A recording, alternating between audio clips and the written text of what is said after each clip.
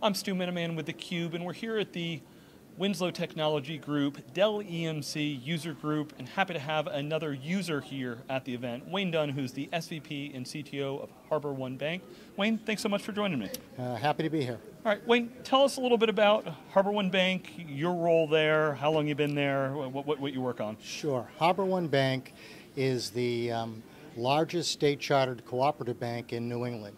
I've been there about 10 years, and in my role as Senior Vice President and Chief Technology Officer, I'm responsible for all of the on-premise technology as well as managing our hosted solutions that provide services to our customers. Yeah, I think back, I'm not a native New Englander, but when I moved up here, all the banks I belonged to eventually got merged into like mega banks and things like that. So we talk about your years. We actually started as a credit union. Yeah. We're almost 100 years old actually. We started as Brockton Credit Union and became HarborOne Credit Union, and then back 3 years ago we became a bank. Okay. And now we're actually publicly traded on the NASDAQ. That happened a couple of years ago. Well, congratulations. Thank you. That's excellent. So, financial industry under compliance issues, Tremendous. Security, is a major concern. You've been there 10 years. Give us a little look back. What do you think about what you do today versus, even 5 years ago? Sure. I mean, going back 5 years ago, the main mission was really just to deliver those services to our customer. Of course, security was already, a big part of what we did in terms of protecting customer information. But given what's happening in the cybersecurity realm these days, it's become a full-time job just focusing on cybersecurity alone and information security. It's a major part of what we do. Yeah, so it's interesting. I've talked to some very large financial institutions, and they're like, "We're becoming software companies." And I was at the Amazon show. There's a very large, well-known bank that gave away the Alexa dots, and they're doing skill sets. What's the role of technology in your company? How does all of this digital transformation impact you? Really, it's providing a new level of service in the digital domain to customers that aren't traditional go-to-the-branch customers. We do have a large part of our customer base still wants to go into that branch. They have a personal relationship with that banker. But as you can imagine, we have younger customers that they really just want that same level of service, but they want it provided through mobile banking, online banking. And they expect, as I said, that same level of service. So really the challenge today is to provide that level of service through our mobile application. And one of the nice things about the way technology has evolved is that traditional, or in the past, only large financial institutions could provide the types of services that you see, whereas today, because of the way technology has progressed, we've been able to provide that same level of service, those same types of technologies. And again, the examples are mobile banking with mobile deposit, or being able to instant issue a debit card for our customers in any one of our branch locations. Yeah. Wayne, can you give us what's the dynamic between the business and the technology in your organization? Before I came to HarborOne Bank, I was in the consulting world, in the technology consulting world.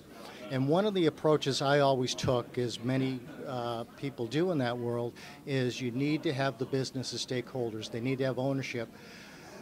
Whenever you're doing a technology project, you can't do technology for technology's sake. It has to serve a business goal, a business mission. And I brought that same approach to HarborOne. So at HarborOne, when we approach technology, it's all of the stakeholders at the table. There's a business purpose for what we do, and the business as well as the technologists are driving the implementation, whatever it may be. And again, a good example of that is when we started to introduce our paperless account opening process.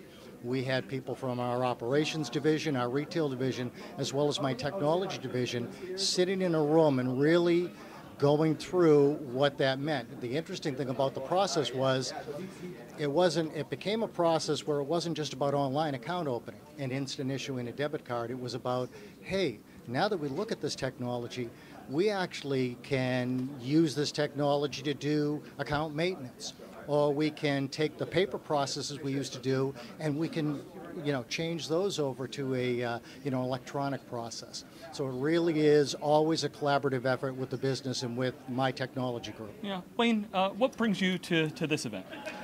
Always, well, first of all, the Winslow group has been a big partner of HarborOne for many, many years. In fact, we are one of the first organizations that rolled out the compellent sand technology with them.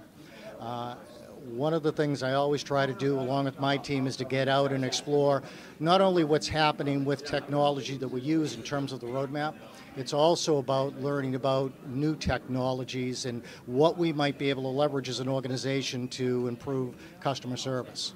Right now it's about taking a hybrid approach between on-prem and hosted solutions. That's something that we're really exploring in order to become more nimble, in order to be able to provide the support the business needs at any given time without having to ramp up or do a tremendous expenditure in terms of on-premise technology. So really we're taking a look at how can we blend our solutions with hosted solutions to provide a better level of service. Yeah, so Wayne, understand, public cloud sounds like isn't too much in the picture for you, but the service provider hosted model, what do you look for? Mostly private what are the challenges? cloud. Yeah. And again, the challenges are really not so much around being able to provide the application or the support that we need. It truly is more around security, information security. As you know, here in Massachusetts, we have the Massachusetts data security laws. And any company that we deal with in terms of being a hosted provider, whether they're in the Commonwealth of Massachusetts or somewhere else in the country, they still need to assure us they comply with that same level of security when we deal with them. It's around making sure that they have the same protections, the same level of business continuity and data recovery, things of that nature. So those are the things we have to look for when we look in a cloud provider. Yeah, Wayne, I'm curious, as a CTO, how do things like really the digitization of money impact what you're doing? I think not only like things like blockchain, but these days I know I'm using my phone to purchase things more. Cash seems way less in use. So what does that impact? And again, we're providing a lot of those technologies that allow you to do that. Our biggest challenge is that a lot of our competitors aren't banks. They're not regulated the same way we are, so that they have more flexibility in terms of how they, not only how they can market, but how they provide these services. So really it's more, the challenge is really in the competition. And technologies, allow that as well, so. All right, well, Wayne, really appreciate you sharing what's happening in your business and how technology is impacting that. Loved digging in with all the practitioners here at the user group where they're learning from their peers. This is the WTG Dell EMC user group, and you're watching theCUBE.